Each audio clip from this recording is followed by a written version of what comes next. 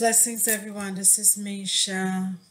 Wanted to come on super early this morning, but I didn't want the day to go by without posting this video. So I am doing it now. So thank you for those who are subscribed. Thanks for the viewers. Thank you for those who have liked and shared and commented. I really appreciate you. And I will just go with a quick prayer and then we'll get started. This might be a little long, but we'll see how it goes. So, Father God, I thank you for this new day. I thank you for every opportunity that you give me, Lord God, to be able to come before my brothers and sisters, your children, oh God, to be able to just share your heart and to have a call to action. I pray, Father God, that they sense your heart, Father God, and they know that this is a time, Father God, where we need to make some changes. So I just pray that this falls on good ears and that you get the glory out of it, Father. I pray in Jesus' name, amen. Okay, so I'm very thankful to be in the name of Jesus and being able to bring this to you. So yeah, basically I've been, watching articles and watching the news, well not really the news, but I get I get articles and I get updates on, what the laws are and the bans and who is putting in laws for abortions and who's passing this bill and who's trying to ban it and what have you, just to keep myself abreast of what's going on. And it's amazing the things that I get. And I felt like I just really wanted to come on and talk to you. Let me make sure my volume is up. Yeah, it's good. Yeah, just wanted to come on and talk to you because we have gotten to a point where we have to take action, even if it's just to pray. Praying is amazing, and God hears our prayers, and God will move certain things on His behalf through us praying. So, yeah, with this whole abortion thing, it is just getting so out of control. And that is actually the true pandemic. A lot of people are not talking about that. When we talk about the 62 million babies that already died, and then I mean, still thousands and thousands of abortions are being conducted daily, and that's just not in America but all over the world. And there's so many troubling things going on. For instance, this is one article that really touched my heart about a 13-year-old girl who's pregnant, who got raped by her 14-year-old brother, and the father had to go to the judge, the magistrate, and ask them to please allow them to abort the 26-week old fetus that was in their belly, which was a baby. That was a full baby, 26 weeks. So that was terrible. That was terrible because to me, that baby could have been adopted. And I know everybody's situations are different. And I'm not in their family and I'm not in their shoes, but there's still a baby that lost its life because of a decision someone made. And another instance that really touched my heart was a religious organization this month actually is erecting a billboard. And in this billboard, they have comments like, good people have abortion and God knows and loves you. So they're now combining God with abortion, trying to say it's good, trying to make it right. They have different slogans that are going to be with this billboard, and I'll include the link to it in the description section so you can see how unsettling it is. Very unsettling to me because basically it's just justifying it. It's saying, well, if God loves people who does abortions, so what's the big deal? Let's just have abortions. And it is a very big deal because it's murder. Then you have this long article that I read about the different states, and each state now is trying to figure out their level of what type of abortions they want, what would they permit versus what they won't permit. And no one is standing up for the babies. I think there's only 3 states out of the 52 states that are banning abortions completely. That's not enough. We have to do better. We so have to do better, And when you look at what's going on, it makes you really wonder, why is everyone okay with it? And I did go to God, and I, was complaining and fussing a little bit because it's just not right. No one is actually saying, they have some people that are saying, but the people who are saying it's okay now are the religious organizations, are the government, and they're making it seem like it's such an okay thing that for people that are coming, the young girls that are coming up, they're going to say, well, it's legal, why not do it?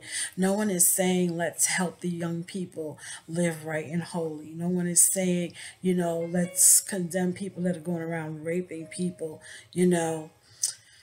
So when I was talking to the Lord about this and venting, he sent me to 1 John 2:19 and reminded me. Basically, it was just a reminder of the times that we're living in. And the title of that particular section of the Bible is called Deception of the Last Hour. And it actually says, I'll just read a couple of it for you. I think it's 2:19 through the 26th. It says, little children, it is the last hour. And as you have heard that the Antichrist is coming, even now many Antichrists have come, by which we know that it is the last hour. And with that, of course, comes with the deception and saying things that are untrue about Jesus. And basically, it's telling you that, who's the lie. I'm going to just read the whole thing for you. Okay, so they went out from us, but they were not of us. For if they had been of us, they would have continued with us. But they went out, and that they might be manifest that none of them were of us. But you have an anointing from the Holy One, and you know all things. I have not written to you because you do not know the truth, but because you know the truth, and no lie is of the truth. Who is a liar but he who denies Jesus Christ? Now, Jesus is the Christ. He is the Antichrist who denies the Father and the Son. Whoever denies the Son does not have the Father either. He who acknowledges the Son has the Father also. And then the rest of it says, let truth abide in you. That's the part I really wanted to get to, because we have the truth in us. We have the truth in us. We know what's right. We know what's wrong. And we need to now go from inside of us, seeking the face of the Lord and following what we know to be right, as opposed to letting the government or the religious organization tell us what's right or wrong. So, because they're making abortion seem like it's just an okay thing, and it's not okay, and it's murder.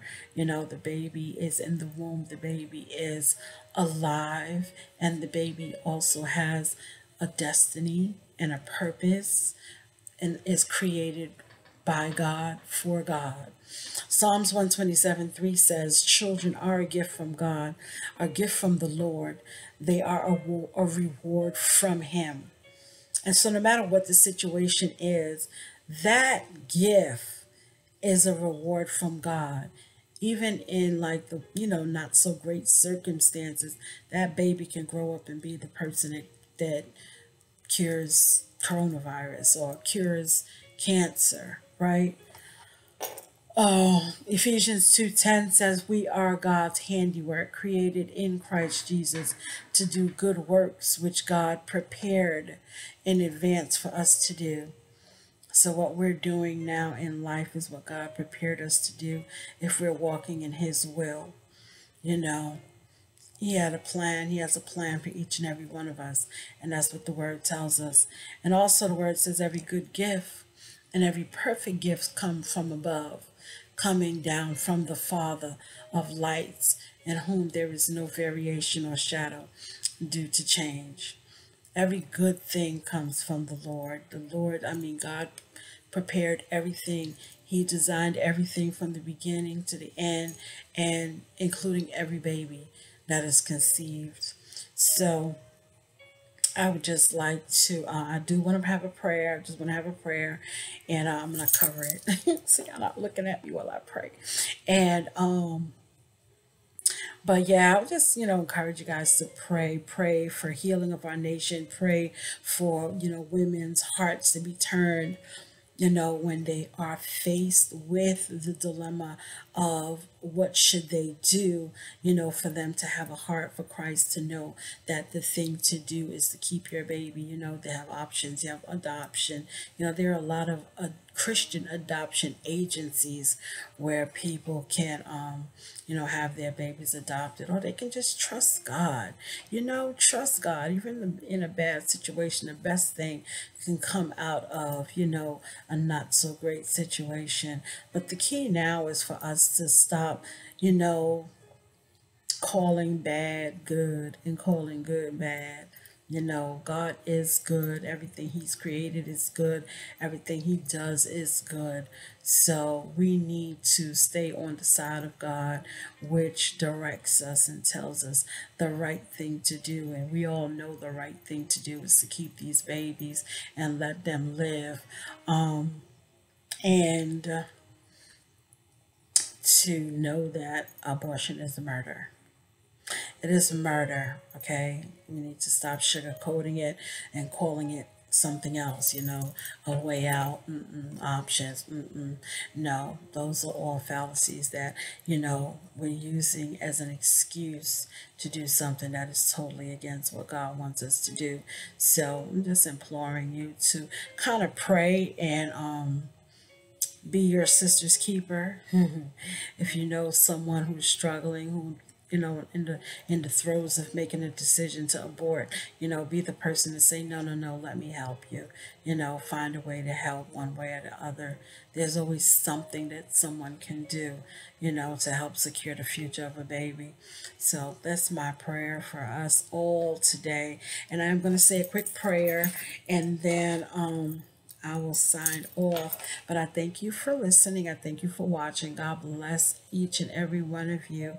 And I hope you have a wonderful day. Okay.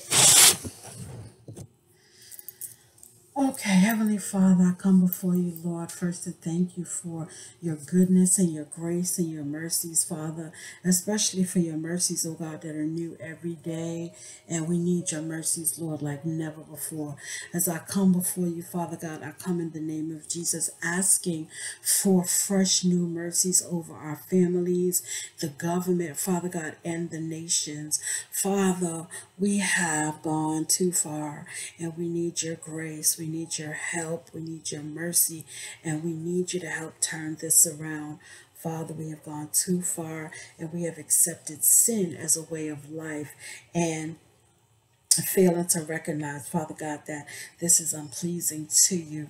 Today, Father God, I pray for you to reveal yourself afresh and anew to all of us, oh God, to remember, allowing us, Father God, to remember your goodness, your love, that you loved us so much, Father God, that you gave your only begotten Son to die on the cross for all of us, Father God.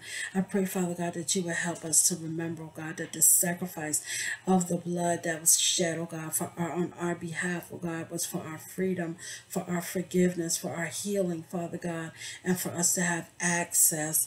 Father God, I pray, Father God, that you will help us to have a true, free, new revelation of you, Father God. And as this revelation, oh God, comes upon us, Father God, that a deluge of repentance will fall upon the nations, Father God, that will have changed hearts, changed minds, and changed directions, oh God, away from sin, but falling into the Father's arms and into the love of Jesus Christ, the author and finisher of our faith. Father God, I'm crying out for the unborn babies, Lord, today, and I'm praying that people will recognize that they are your creation and that you have a purpose and a destiny for each and every one of them, Father, that is conceived. Our nations and our government have grown cold to the statutes, oh God, that you have put in place, and they have failed, oh God, to fight to save the unborn babies, but have used them, Father God, as part of a political agenda. Have mercy on us, oh God. Have mercy, O God, on the innocent babies, O God, that was shed and continue to be shed daily. I pray, Father God, that you will help those that are pregnant, O God, to know that they can turn to you, O God, and that you will help them and that you will not condemn them, but because you love them. You love them so very much. I pray, Father God, that those who have had abortions, oh God, that they, Father God, would know that they can come to you because you love them, and that they don't have to live in shame. They don't have to live in fear or guilt, Father God, that your arms are open wide, ready to forgive them, Father God, and to restore them. I pray also, Father God, that you will renew our minds, that our minds, oh God, will be turned, our hearts will be turned, and our minds will be turned to you, Father, that you, Father God, will help us recognize that you are calling for us to live a holy and pure life, that Jesus Christ is coming back, Father God, for his bride, and he's not coming back for a dirty bride. He's coming back for a bride without spot or wrinkle. I pray, Father God, that you will help us to become our sister's keepers and help, oh God, a pregnant woman who is in need in any way we can, Father God, so that we can secure that baby's future as you have need for that baby to come onto the earth, oh God, to accept the calling that you have put on their life. Father God, I pray that you will help those in the government, Father God, recognize that they are guilty of killing innocent babies and that their involvement is not going unnoticed, Father God, and that you are a God who sees all and knows all and will not be mocked. Father God, I also pray for the religious organizations, oh God, that they will stand up and express your heart, Father God, and no longer be silent while millions of babies are being killed. In the name of Jesus, Father God, I pray that your word says in 2 Chronicles 7:14, that if my people who are called by my name will humble themselves and pray, seek my face and turn from their wicked ways, then you will hear from heaven and will forgive their sin and you will heal their land. Father God, I pray in the name of Jesus, as we are your people, we are seeking your face. We are asking you to help us, Lord, to turn back to you. We're asking you to help us, Lord, to turn back to our first love. We're asking you, Lord God, that we know for sure that you and you alone are our hope. You and you alone can turn things around, oh God. And only you, Father God, can heal our land. And only you, Father God, can secure the lives of the unborn baby. So I pray, Father God, that you will hear our prayers. And I pray, Father God, that this prayer, Father God, will touch the hearts, oh God, of many. And they also will pray and ask you, Lord, for forgiveness. Ask you, oh God, for mercy because of us going too far. And I say this prayer in Jesus' mighty name. Amen.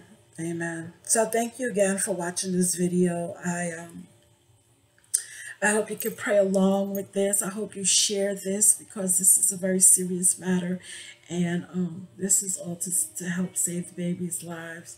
So have a great day, and I'll see you soon in the next video. God bless you.